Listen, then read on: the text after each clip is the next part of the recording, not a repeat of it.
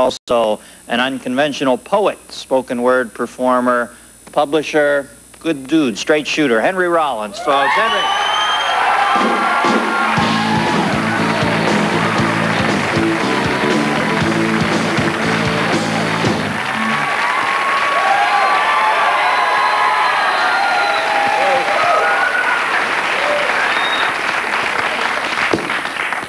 Henry? Yes, sir.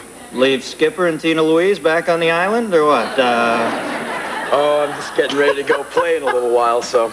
Now, Henry, the thing I love about you, this is your second time here. We, as a service to our guests, we offer our guests limos. You refuse to use these limos, right? I live down the street. I thought it was some heavy proletariat thing that almost brought a tear to my eye, and you live next door, damn it.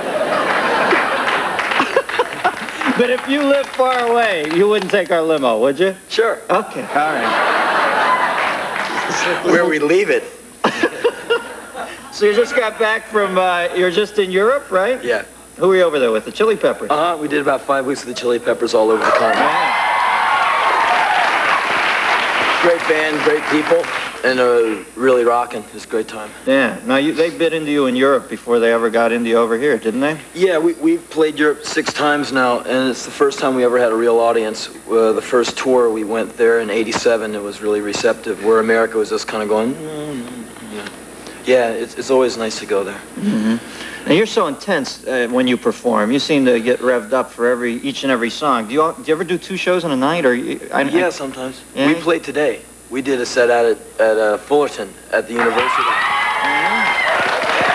Yeah, we played for free out there today and jumped in the van, the limo or van, and we came here. Sometimes we play. I love the thought of you and Danny Bonaducci and Shirley Jones. It's a Partridge Family thing. All right. Hey, let me show you a book here. Where's that one there? Book, babe? Oh, behind me. Now, you get letters from fans, and you're one of the few guys, you really take time out each day to write these people, right? About 2 hours a day. 2 hours a day, you write these? Yeah. And how many fan letters can you crank off in 2 hours? Well, it depends. Most of the time, people write me and just ask, they want to know where we're going to be playing or something like that. Sometimes people write these very intense letters. Yeah, I saw one from the girl who... I get a lot of letters from people in prisons, institutions, a lot of people who are really up against it.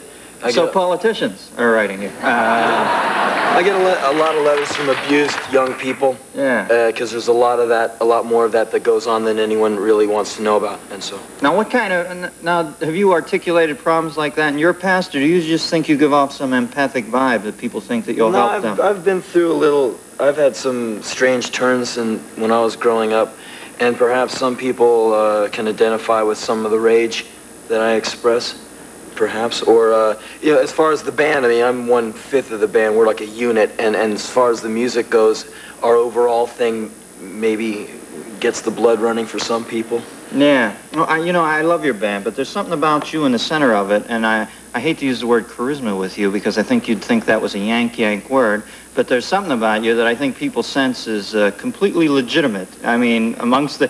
You don't have the shoes on, you have the torn shirt, all the tattoos, but I think somewhere in there, you're like probably the most ethical, serious human I've had on this show. Oh, well, maybe,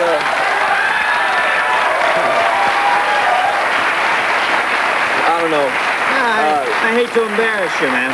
Well, I feel like a lot of human behavior that we always exhibit with each other doesn't ring true with you. I didn't want to embarrass you. Well, I think perhaps what some people might dig about me personally is they see some guy yelling and screaming. Like, I can't sing, I can't hold a note, I just kind of go for what I feel, and someone goes, yeah, I can get to that. He's not trying to be some pretty boy, he's not offending me. Because a lot of those, like, singer guys,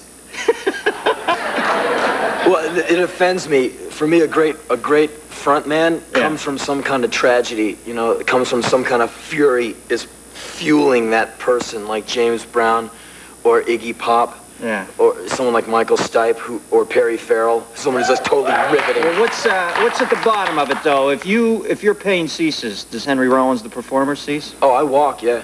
Yeah? I only do music and writing and all that to ventilate rage and get what's inside outside. I'm not in entertainment. Yeah? I find entertainment kind of funny, and that's why it's fun to be getting in some places here and there, because entertainment is one thing, and what we do is it's real life. Well, man, I hope you don't feel like I'm ever prostituting you here. I just have you because I dig listening to you. No, we're glad to be here. We can't believe you guys asked us back. No, man. It's pretty cool. Anytime you want, Henry Rollins. He's going to sing right after this. We'll be right back. Henry Rollins.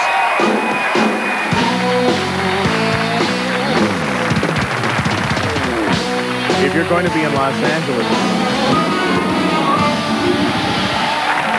Yeah. Hey. No, I told him to come down. Don't do that. Don't do that. Go around there. Come down. I want to get these people right up close. Don't fall, though. Time for a collective vent, folks. Here's a single tearing, the Rollins Band. Come on down.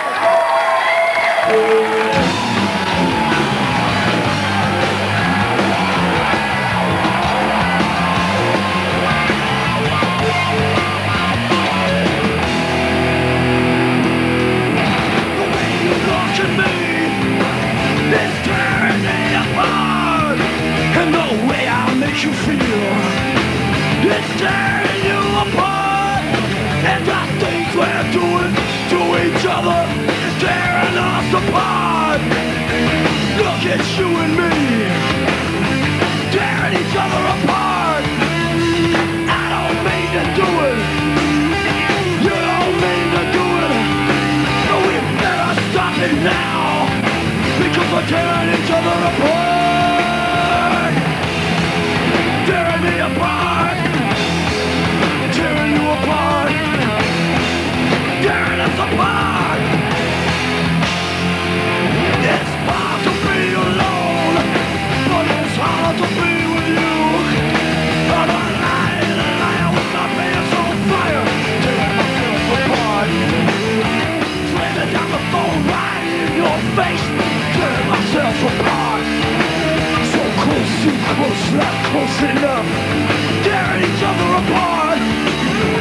When I see you, I wanna tell you, but then I lose the words, and it tears me apart.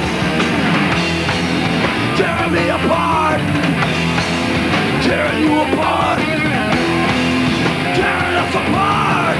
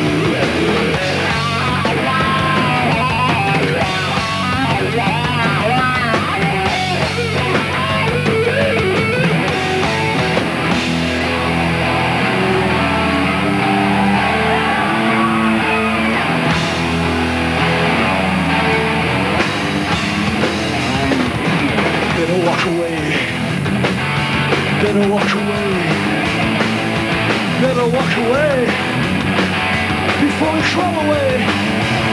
And I've got a hole inside, and I keep it deep inside, and I'm gonna go inside, and in there I'm gonna hide, 'cause I've gotta get away to see if I'm okay.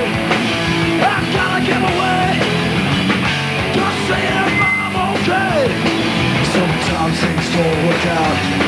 Sometimes things don't work out, and it tears me apart, tears me apart, tears me apart, tears me apart.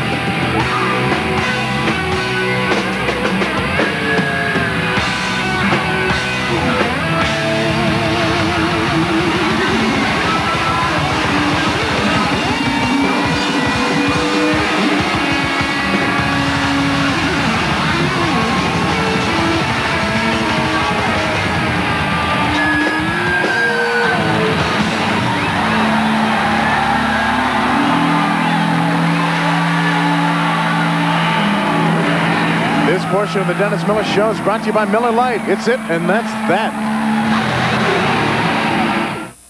Come on. Hey! Say hi to Don Cornelius from Soul Train up in the crowd. Don, where you at, babe? Wave, hey. Hey, Don.